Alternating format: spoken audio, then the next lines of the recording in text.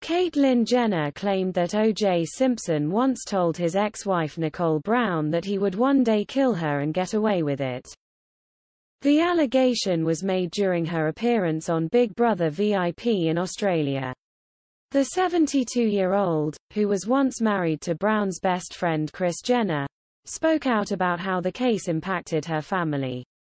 "It was an extraordinarily difficult time," the reality TV star told her housemates, as quoted by Newsweek on Monday.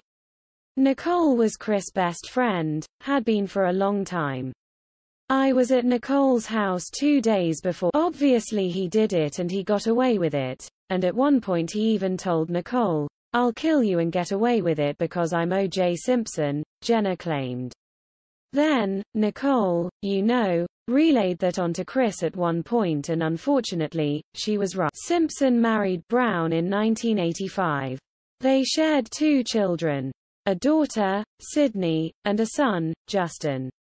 The couple split in 1992. Brown and her friend, Ron Goldman, were brutally murdered in 1994. In 1995, Simpson was acquitted of the double homicide charges.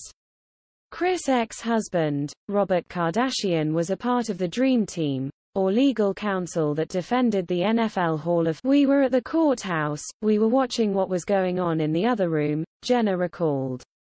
"And even after the not guilty verdict, Kris turns around to me and goes, 'We should have listened to Nicole, she was right from the beginning.'" The murder case is officially listed as unsolved.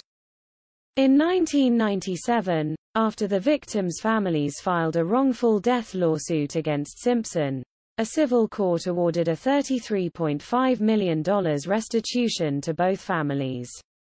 Simpson later served 9 years in prison for robbery and kidnapping over an attempt to steal back some of his sports memorabilia from a Las Vegas hotel room. The former football star has always maintained that he and 5 men confronting 2 memorabilia dealers at a casino hotel room were just trying to retrieve personal mementos stolen from him following his 1995 acquittal in Los Angeles.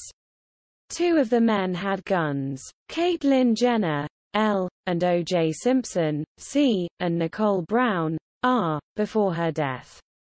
Getty Images. The 74-year-old now lives in a gated golf course community in Las Vegas.